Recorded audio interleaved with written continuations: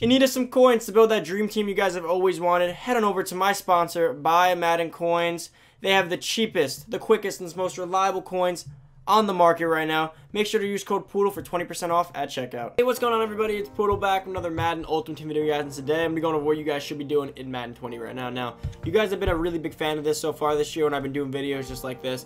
I think these really help. You know, I think it's a fun video for me to actually make because I'm able to just kind of like sit here and go over a checklist of what you should be doing, which is good for me actually, because when I go over everything, sometimes I remember some things that I even wasn't doing, and it just kind of keeps everyone up to date on what to be doing.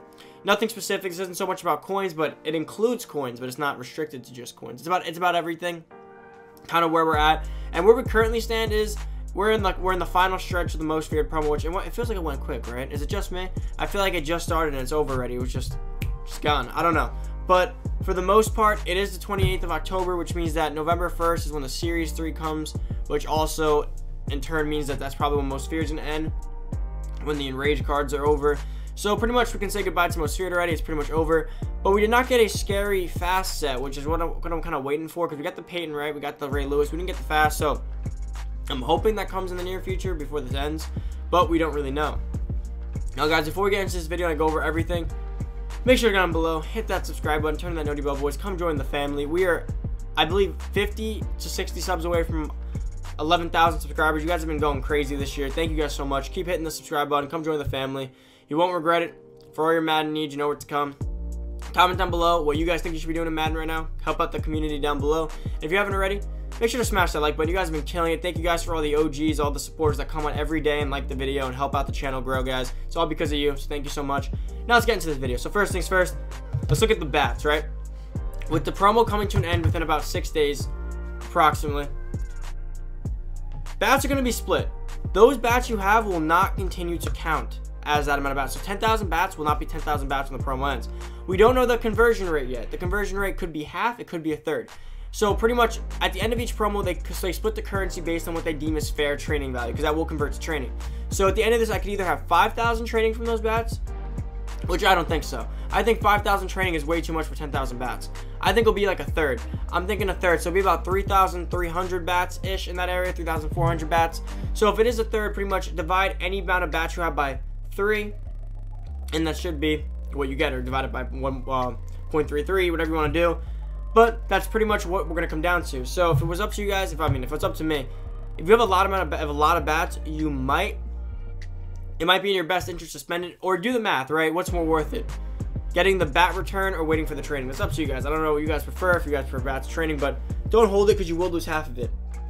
Well, a third of it, so you lose quite a bit. If you have like 100,000 bats, you're going to lose 77,000 bats just about. So I'd recommend you guys stay on top of your bat count and what you're going to be doing with that. Next is the Series 2 trophies, guys, real quick. Series 3 is coming to an end November 1st, I believe this Friday, so I recommend you guys start using your trophies. You guys want a Melvin Gordon or any players, like, go over to the store quick, show you guys what you can use it on. Again, you will get half back, so you don't have to spam the trophies and get rid of them all. But if you have like 2,000, let's say you have like 2,000 trophies, right?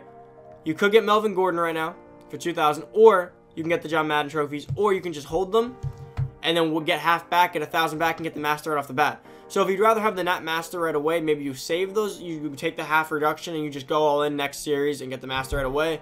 Or you spend it now because you don't want to lose half of them. It's all up to you. Those are hard earned. Every 1,000 means a lot. Now, me personally, I would always just buy the John Madden one, right? Because this changes every series, right? John Madden doesn't. He's always there, so I'd recommend, you're going to want it anyway, so might as well just use the trophies while you have them. Because think about it. If you have 2,000 and you lose half and you end up with 1,000, you could have just bought John Madden and then had 500 left. I think that's the more worthwhile thing for me to do. If I'm going to lose some trophies, just buy the John Madden stuff while you can. I only got one collectible left to get, but I believe it keeps going up every series, so we should get another one added to the store soon.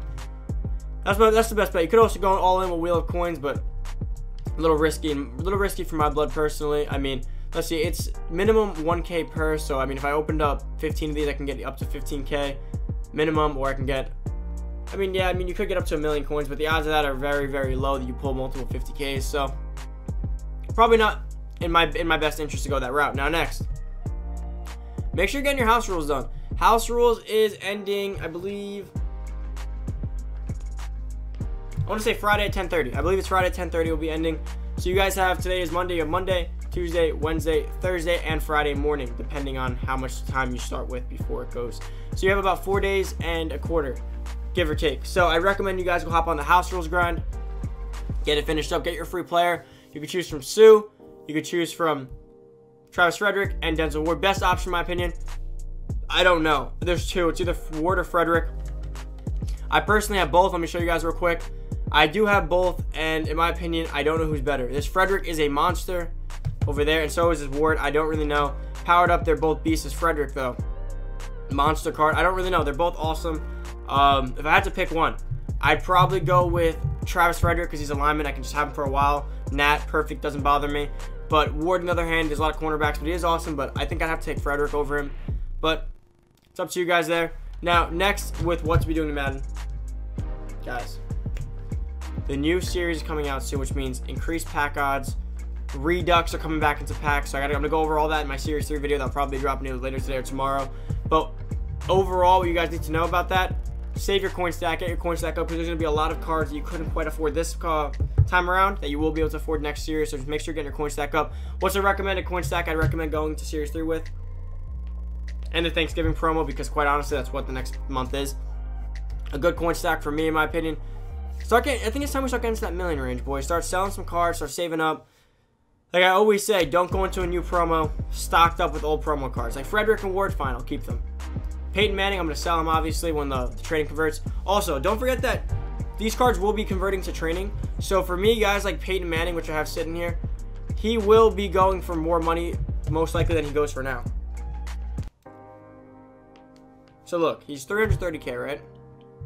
When he converts to training, a 93 overall does not sell for 330K if it was training, right? It just doesn't. The 92 overall legends go for 330K, so that means that at minimum, Peyton Manning should be going for about 400K to be worth the training value.